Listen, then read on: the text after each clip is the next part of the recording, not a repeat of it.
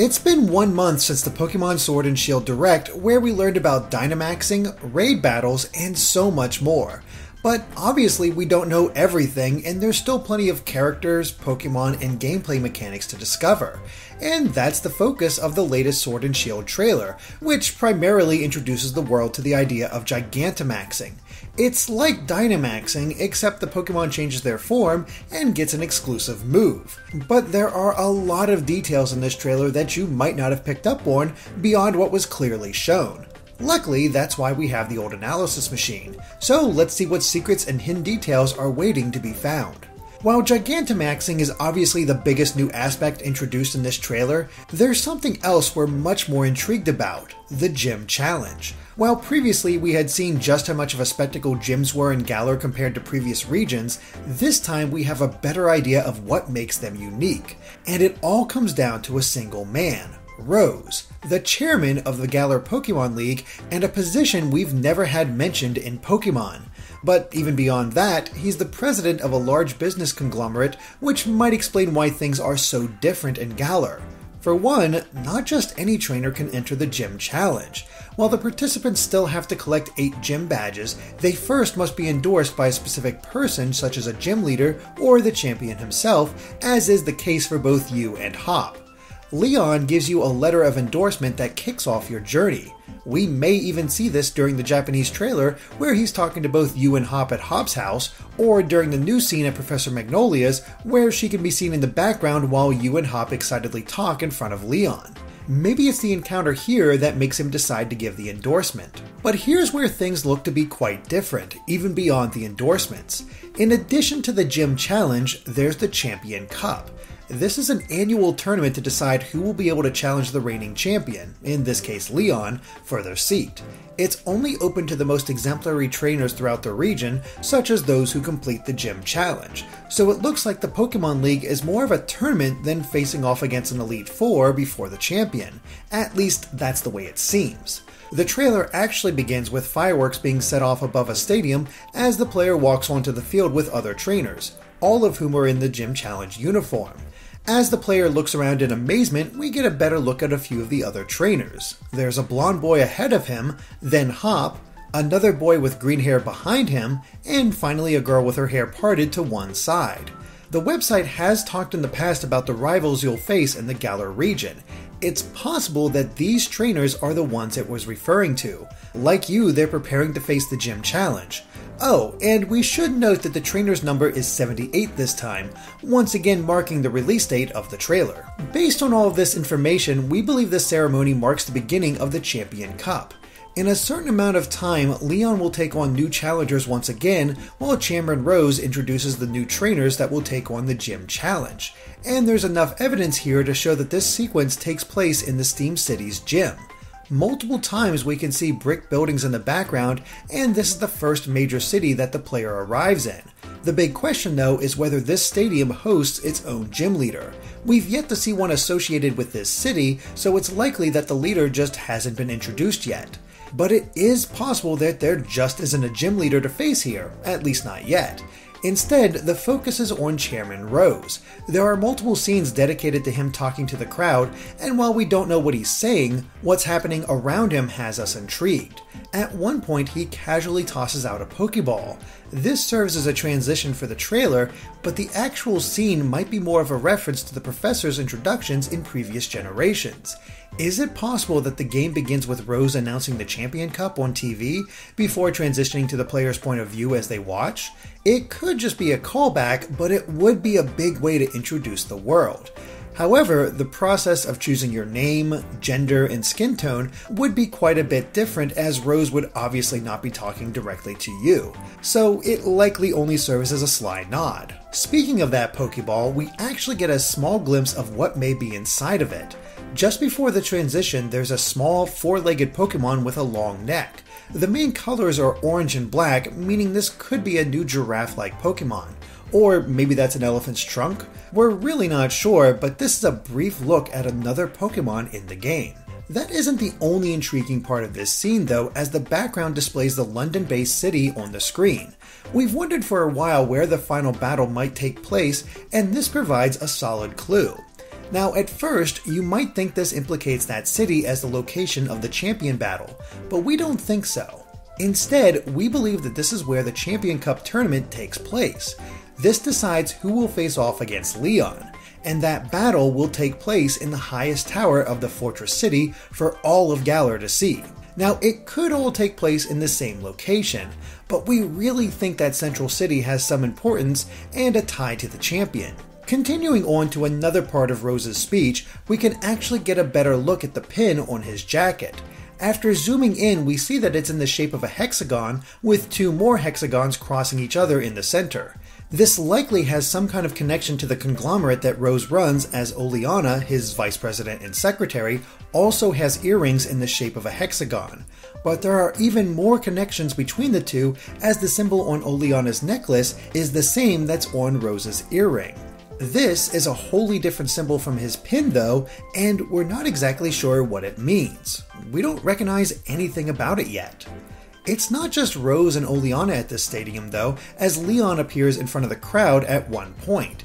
And based on his positioning and a screenshot from the official website, we believe he's putting on an exhibition match to kick off the Champion Cup. His opponent is named Raihan, though we never actually see him, but we suspect that this match takes place after Rose's speech and will serve to demonstrate how strong Leon really is. Now, a gym battle could take place after that, or perhaps the trainers will get to choose where they head next, whether it's toward Milo or Nessa's gym. It's not confirmed, but we do wonder if there'll be some manner of freedom to where the player goes. Maybe after defeating those two, the player returns to the Steam City to finally challenge its gym leader. It's hard to say for sure. Before moving on, we see a little more of Rose, Oleana, and Leon in the Japanese trailer. But rather than the center of the stadium, it seems Leon and Rose are in the entryway. We can see a desk at the front while an official is guarding a door. But even more interesting is the map in the background showing the layout of the stadium, as well as the classic statues that have always been situated at the entrances to past gyms. The brickwork once again makes us think of the Steam City, and it's possible that this gym is fire-focused based on the red carpeting in front of the desk. However, we still don't know if this conversation with Rose takes place before or after the ceremony. And that goes for this other strange scene as well. Here, Rose and Oleana seem to be in a fancy restaurant, except Rose is seemingly in disguise. He's changed out of his suit, put on glasses, and now wears a hat.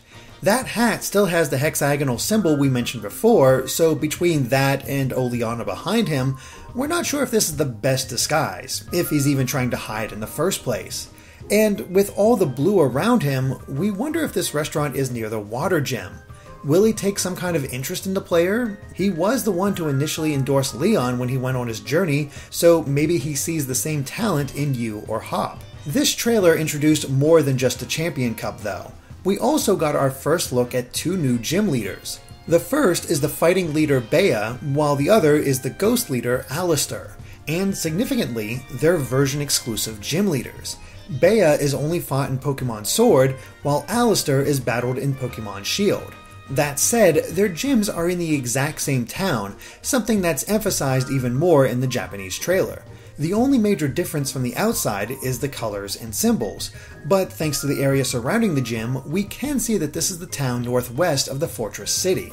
It's surrounded by water, and we can see the painted mural in the background. And a new detail shows pillars near the stairs that are made to look like Claydol, so it's likely in the game as well. Now, thanks to their type specialities, Bea and Alistair are obviously not exactly the same. One of Bea's Pokemon is Hitmontop, while Alistair uses Mimikyu, appropriately enough coming from a Dusk Ball. Now, what's interesting is that Bea's design is a little closer to Nessa's in that she's definitely more sporty, owing to her abilities as a martial artist. But Alistair is similar to Milo in that their uniforms are a little more elaborate and they carry 6 Pokeballs, even using the same triangular device at their hips.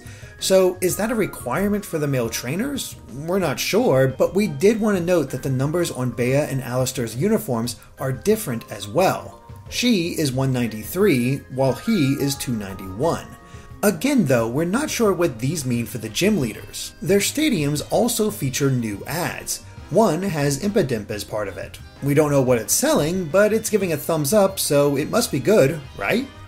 The Go Stadium features an ad for a camera at one point, but there's no indication that there will be a photo mode. There could be, but we doubt it'll be connected to this ad if so. That showcases a traditional camera while we know the player will have a Rotom phone. So yeah, we'd expect Rotom to take care of the pictures for us.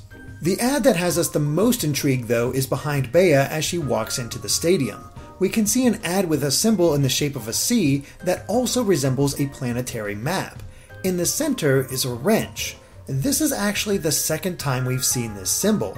In the direct trailer, there's a scene of the Fortress City where we saw the exact same symbol. The only difference is that train tracks were in the center then.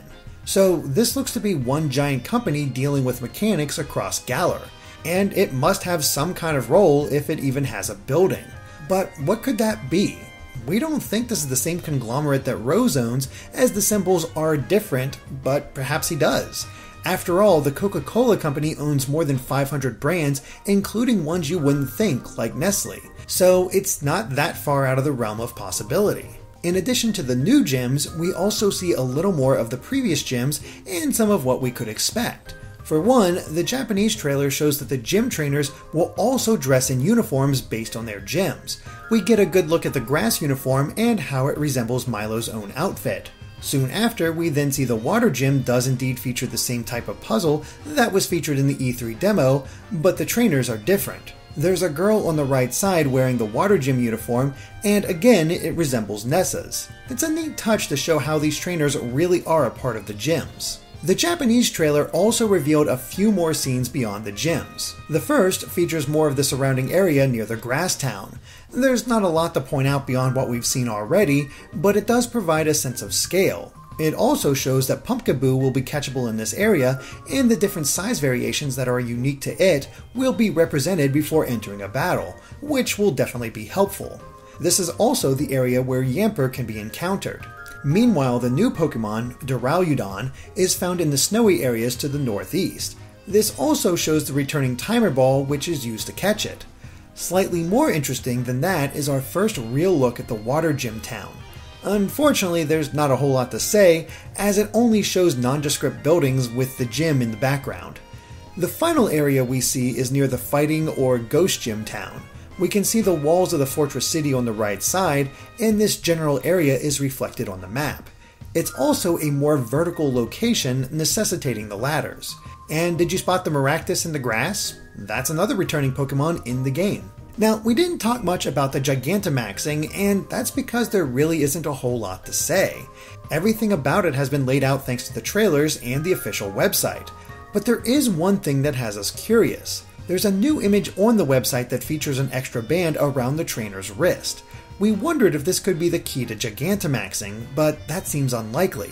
The process is shown during the trailer, and it's the normal Dynamax band that activates this. Besides, the artwork shows the battle against Milo, which seems too soon for Gigantamaxing. Yet that still leaves us wondering what the black band could be for. But we're positive that question will be answered as Pokémon Sword and Shield nears its November release. The significance of Chairman Rose and the Champion Cup has interesting implications for the endgame of the Galar region. We can't wait to see what secrets are left to be shown and what new Pokemon we'll meet next. But that's everything we could find in the latest trailer for Pokémon Sword and Shield. Of course, let us know if we missed anything in the comments. Thanks for watching, and be sure to subscribe to Game Explained for more on Pokemon and other things gaming.